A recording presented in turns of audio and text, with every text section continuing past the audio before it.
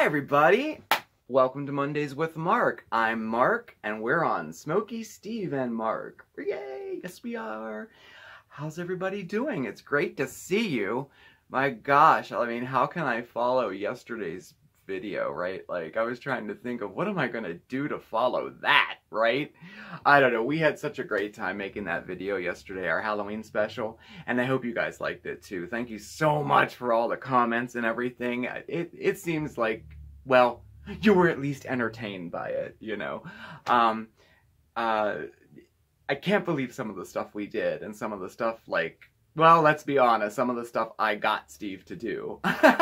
But we did. We had such a great time, and I really hope you enjoyed it. So, we have a fun episode tonight for you. It's week 6 in our DIY Halloween countdown. So we have a cute little crafty thing for you I think you might like, you know. But, what else did I want? Oh, yep. I wanted to say, you'll notice that our postcards are gone from the viewer challenge, and but they will be returning. The viewer challenge definitely is still on, but we just took them down to change the backdrop for the holidays. You know, I like to switch things up every once in a while, but they'll be coming back January 1st with an all-new backdrop featuring all of your postcards. And, you know, I say this about everything, but I'm super stoked about it. I have so many ideas, and I think it's going to look really cool. So definitely still send your postcards in from your hometown or your state or your country, and we'll read them on air as always, and then they will be put on our backdrop for a permanent backdrop right after the holidays. So, you know, I did want to touch upon that as well. I really don't have anything else to update y'all on, except for, it is Monday, and you know what I always say, Monday is a perfect excuse to have a good week. And I'm definitely going to try to do that this week. I have a busy week coming up. I have, my work schedule is different, so I have to work Tuesday. I haven't worked a Tuesday in a year. I can't even remember how long. But it's kind of exciting news because I'm taking on an extra day of work from now on. If anybody has been following us for a while and kind of following my sort of my health issues, you'll know that I went, you know, from not being able to work at all to picking up like a day here and there to help them out, like when they had like a big party or something. And then I went back to work at 2 days a week, and then we increased it to 3 days a week, and that's what I've been working for the past several months now. And I adjusted really well, and I was physically able to do it, and I've actually been feeling pretty good for the last couple months too. I'm so grateful for that. I'm picking up another day, so I'll be going up to 4 days a week, and I'm hoping soon I'll be back full time. Wow, that was a long time coming. But my general doctor gave the stamp of approval to do it, and I have a doctor's appointment on Wednesday of this week with my rheumatologist, and I'm going to get his opinion on that as well. So that is moving forward with like my work schedule and my health issues, you know. So I'm pretty excited about that because, you know, when you can't, I don't know, work was always such a huge part of my life that when I was unable to work, I was really off kilter. You know, I mean, I did have health issues to deal with, but still, I was like, you know, not working, and it was like playing on my mind too, you know. So definitely getting back to work really helped out, and I'm very anxious to get back to full time. So we'll see how that goes. But I do have that appointment, and then I have another doctor's appointment on Thursday. So it'll be a busy week, you know. But hey, I'm looking forward to it, and I'm going to do everything in my power to have a happy, positive week. And I hope you do too. Okay? So let's make a pact. Let's have a good week this week, all right? I'm going to check in with you next Monday and see if you did or not, all right? So, anyway, on with the show. Today's project. Ooh, I really like this one. It's really simple to do, and I think it makes a really nice impact. As you can see, we're going to make ghost pop-up books. Like that.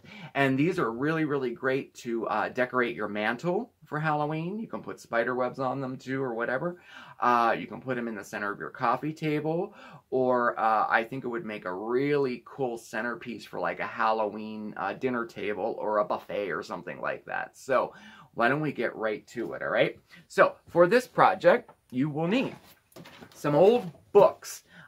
This is a perfect opportunity to hit up like the Salvo or a thrift shop and buy some of their old, you can get books there for like $1 and get the old, like old ratty ones because you want to give a little spooky effect to it, you know? So I just went and I picked up about 6 or 7 books, you know, a couple to make the ghosts and then a couple for them to sit on top of, you know? So you'll need a book, you will need a pen, a black Sharpie marker, and then you'll need an X-Acto knife, or if you don't have an X-Acto knife, you can use a box cutter like this or this, but I recommend using a X-Acto knife if you have one.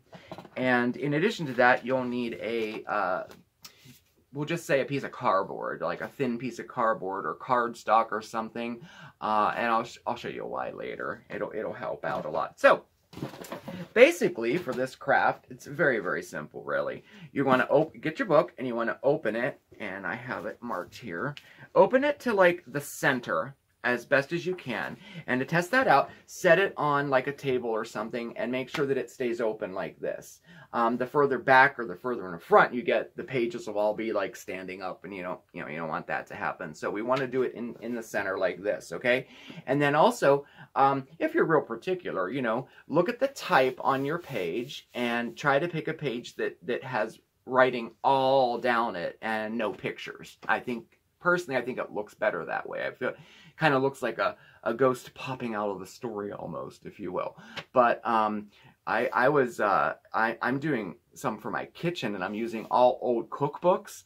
I think it's gonna look so cool, like a stack of old cookbooks with the top one with ghosts popping out. I think it's gonna look pretty cool. So that's why I'm using this one. This is an old cookbook that I'm using for the demonstration.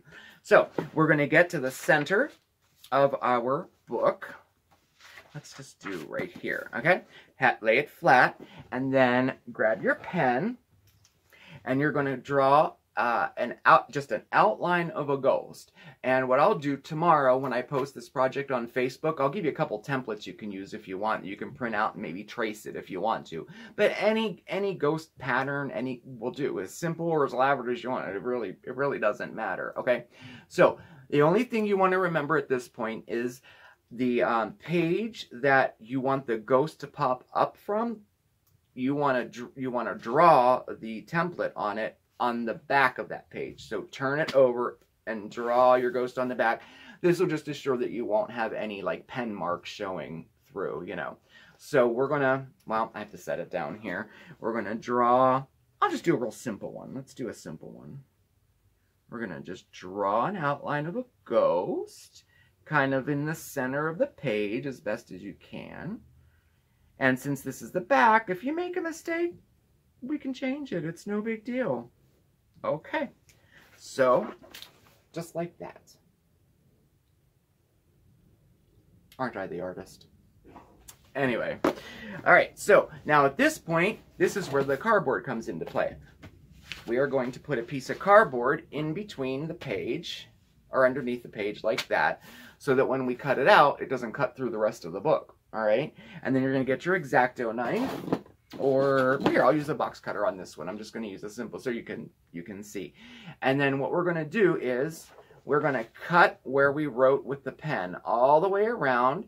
And to make it easier, try to do it all in one cut, just so you don't have to match up the little cut marks, because that's a pain sometimes. But if you have to stop, don't worry about it. Just pick up right where you left off in the cutting. Now, you want to cut all around the outline, and you want to leave the bottom uncut, okay? So let's do that. I'll do that real quick here. It was so funny in yesterday's Halloween special, our runway, the runway at the end of the show. I was like, oh, we have to do this, you know, like it's a runway, like it's New York Fashion Week or something. We're going to change all of our costumes in like 2 seconds and come back, and we're going to do it all in one shot. Obviously, that did not work out. We're in a tiny apartment, and trying to get those costumes on and off was like Oh my God, it was so hysterical. But you know what? We're not professionals, and I think it turned out nice. I think it was very, very, very funny. Well, we certainly had fun doing it, let me tell you. If you could have seen the apartment when we were doing it, there were costumes and wigs and just everywhere. Bandit was like all off kilter. He had no idea what was going on. It was so funny. Okay, so you're going to do that, and you're going to take your cardboard out, turn your page over. Yeah, like that. Turn your page over so you're like this, and then you can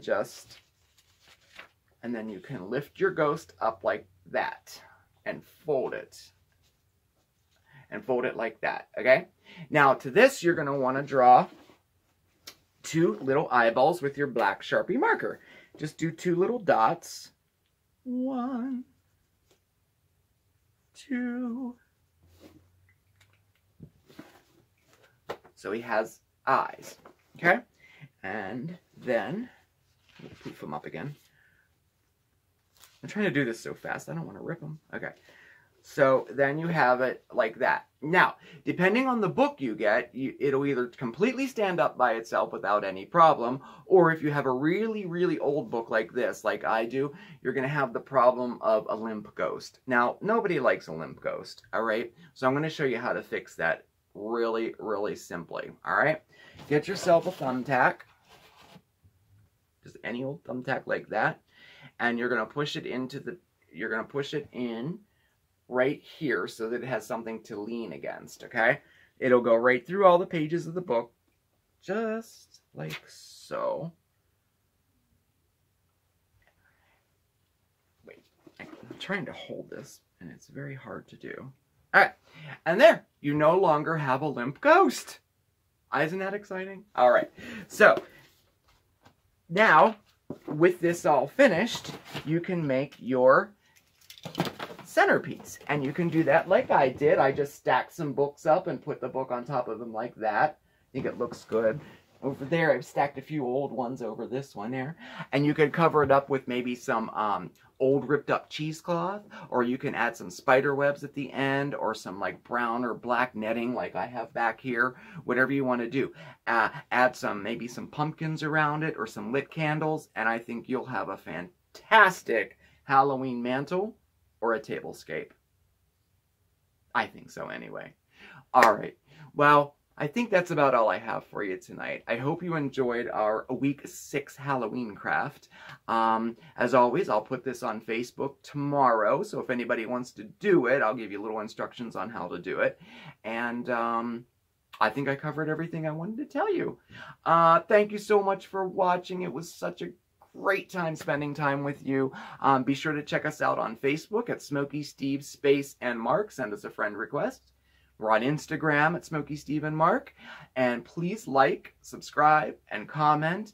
And as always, have a great evening, everybody. And we'll see you next time. Stay positive, everyone. Happy haunting.